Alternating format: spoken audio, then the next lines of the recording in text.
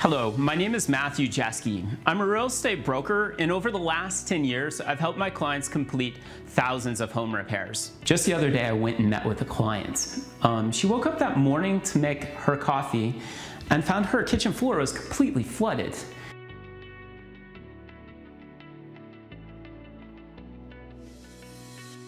I'm sure you have a story like this, and if you don't, you will someday. They can be very traumatic and very expensive. I want to teach you some simple things about your household plumbing so you can at least turn off the water. If you are on public water, the primary shutoff for your water will be in the meter box.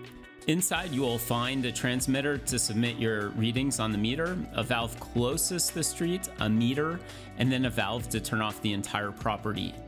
The valve on the left is the utility side. If you forget to pay your bills, there'll be a lock on that.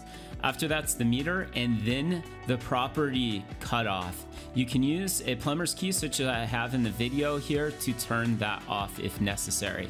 Here's your secondary shutoff. It's typically going into the structure. On the right, I have a fire suppression system. You probably don't have that. Coming up from the ground is a pressure regulator, followed by the next pipe to the left is a drip system for the plants. Right there is your secondary shutoff below the pipe entering the wall of the structure. If you're going on vacation or leaving the house, or even if you have a problem with a leak inside, you can just come out and turn this valve off. I have a quarter turn ball valve. I'm going to slowly turn it a quarter of the way and then release the pressure by opening the spigot above it. After the pressure's been released, I'll go ahead and close that spigot. Then when you come back to turn it back on, you'll want to slowly open the valve so that you don't create a pressure spike, which is bad for plumbing systems.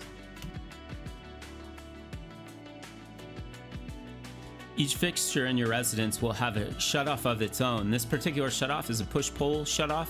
Push to turn it off, pull to turn it back on. This is a quarter-turn ball valve shutoff for a toilet. You want to pay especially close attention to toilets. They have a tendency to run water if your flow is not functioning properly and pour it right down the drain. So if you hear water running in your bathroom, it's likely the reservoir for your toilet, and you'll want to turn this valve off until you can have it repaired. In my career, I've seen tens of thousands of dollars in damage from the toilet feed line to the reservoir, as well as these lines going to the washing machine. They have a shutoff as well. In case you have a problem, you can turn them off right there at the wall.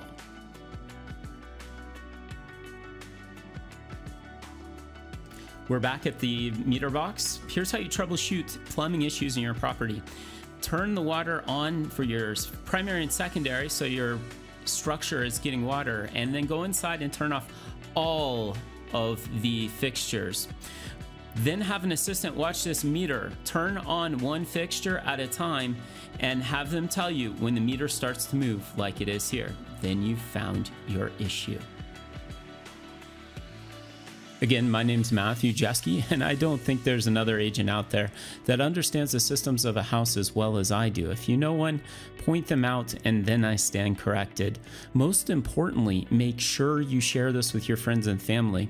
You will be their hero if you save them from tens of thousands of dollars in water damage simply because you showed them how to turn off the water in their house.